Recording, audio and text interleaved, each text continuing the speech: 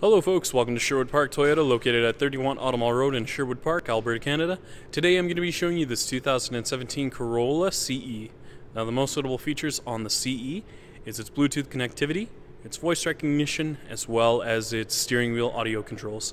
Now I'm going to go through a couple more features on the inside and outside of the vehicle just to get you better familiar with this 2017 Corolla CE. Let's get started.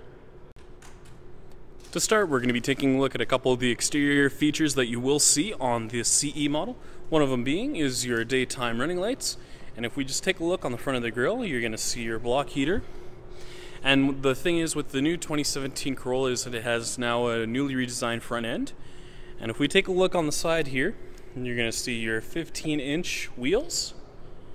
And if we take a look at your mirrors here, the nice thing with your mirrors is that they can fold inward, but they can also fold outwards as well. So if you're in a tight parking lot and you're worried about your mirrors possibly being taken out, you can fold them in, or if you forget that you need to fold them in, if they do end up being torn backwards, they're not going to rip right off. Now if we take a look on the inside of your mirror here, you're going to see your heated mirrors as well. You also have your vortex generators, and with your vortex generators, they actually assist with the aerodynamics of the vehicle. You can also find them on the tail lamps as well. And the color we're taking a look at today is slate metallic. Now, we're going to start by taking a look at your front dash as well as your front seats, just so that you have a much better idea of how much space there is. And if we just take a look over on your left-hand side, you're going to see your mirror controls. On the inside of your driver's side door, you have your window locks, power locks, window controls for both your front and rear windows. A couple of the controls you're going to see on your steering wheel here are your volume control, scroll function, mode select. Then you have your Bluetooth with your voice recognition display and your lane departure alert with your cruise control. Now, one of the things I like with the Corolla in general is that it has this nice multi-informational display that you can take a look at just while you're driving. So if you wanted to keep track of your fuel consumption over 100 kilometers, you can do so. And then if we actually scroll through it, you have your cruising range as well as a couple of other additional settings through here, and you can adjust them just for your own personal use. And then if we just take a look on your bottom right hand corner, you also have an exterior temperature gauge. Now we're going to be taking a look at your center dash as well as your touch panel display. And if you take a look at the very top, you're going to see your digital clock. And then if we actually head into your setup menu, you have your general voice display as well as a couple of other additional features. And if you head into car, you can see your fuel consumption ratings as well. Well, actually your fuel consumption in general.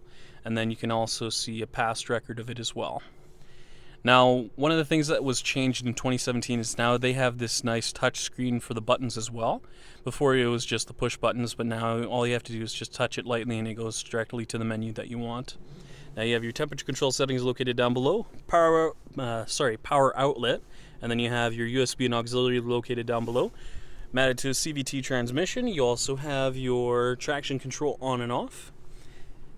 And then for those of you who are driving on the highway quite a bit and the sun becomes quite bright and you forgot your sunglasses, you do have these shade extenders just on your visors, just so that it can block out a little bit more light for you.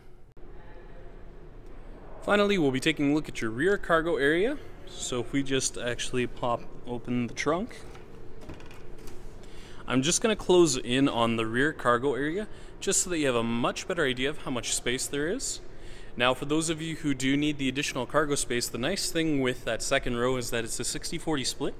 So depending on what your needs are for, you can have both of them down or one of them down. So if you need the additional cargo space, you can fold down that second row. Now, in the event that you do need to access your spare tire, it's just located underneath here.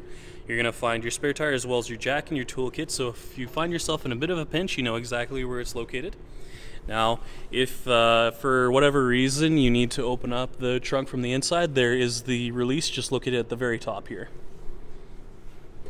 And the one thing I really like with the Corolla is that even though it's a compact size car, you have a lot of room for cargo space just if you need to fold down that second row.